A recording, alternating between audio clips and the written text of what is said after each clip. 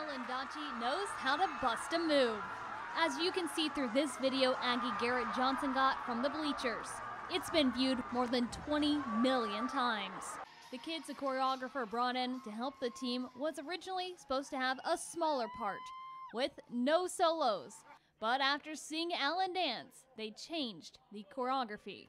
I see him do it every week, but it was cool for me to see them, be so excited about it. The day of the dance, his mom says he decided to add some extra moves into a solo, like the worm. He didn't do as much on Sunday night, and then Monday night he did more, which added a lot more. Shay messaged me and was like, "Hey Nina, Alan's got 50,000 views." And then like 30 minutes later, she's like, "It's up to 100,000," and then just kind of went crazy from there.